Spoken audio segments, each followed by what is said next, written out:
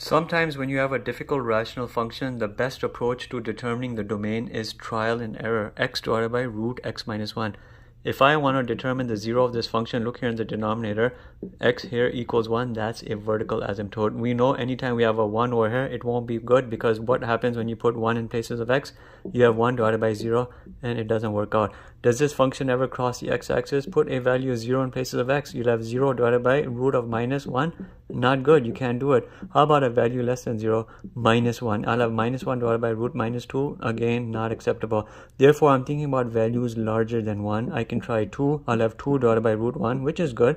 How about 3? 3 divided by root 2, again good. I'm clearly seeing values larger than 1, not including it work. Therefore, the domain must be x is larger than 1, and you can say 1, not including it, going up to infinity, and your domain is done.